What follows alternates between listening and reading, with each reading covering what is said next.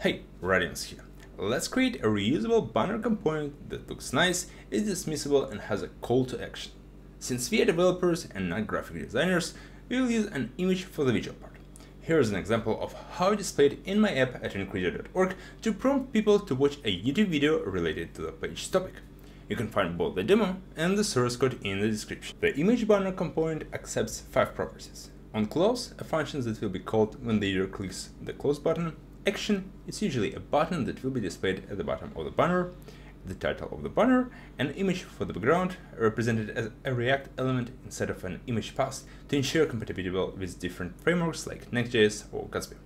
Render interactive area is a function that wraps the banner with an interactive element, such as an external link or button that triggers an action in the app. Let's check Habits Education banner component from Increaser to see how to use the banner. We store the interaction timestamp in the local storage. If the user has already closed the banner or clicked on it, we don't show it again. For more information on setting up solid local storage, please refer to this video. To avoid extra work, the banner will have the same appearance in both dark and light modes. We achieved it by wrapping it with a theme provider and making the dark theme the default for the banner. We render the banner inside the external link component, which is an anchor element. This will open the video in a new tab. To track interaction with the banner, we add an on-click handler that updates the interaction date. Since the banner is wrapped with an anchor, we don't want the action to be an interactive clickable element. Therefore, we refer it as a div element and exclude the on-click handler. To ensure proper contrast between the title and the image background, we have selected a custom title color. For more information on effectively managing colors with HSL format, please refer to this video. Finally, we pass an image which is wrapped with a save image component.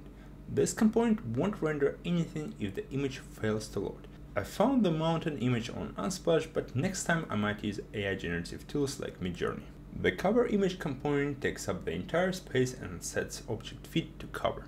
Now let's look at the implementation of the image banner component. Since we cannot render a button inside another button, we need to wrap the banner with a position relative element and render the close button absolutely. We use an abstract component called action inside interactive element to achieve this. The close button has the background of a text element and contains a close icon. We position it 20 pixels from the top and right of the banner. We wrap the content with an interactive element based on the consumer's choice by calling render interactive area and passing the banner itself as a child. The banner has the same shape as a panel component with position set to relative, a defined min height and a box shadow to make it stand out better in light mode. On hover, we make the image zoom in and make the button bigger by using transform scale. To draw attention to the title and button, we blur the background on the content area with a mist extra color. For more information on an effective color palette for both dark and light mode, please check out my other video. All children inside the container are positioned absolutely. We make the image take up the entire space and then render the content, which includes the title and blurs the image that is positioned below the container on hover. Finally, we position the action button and set pointer elements none, since the entire banner is already clickable. To become an effective programmer, check out my productivity app at increaser.org.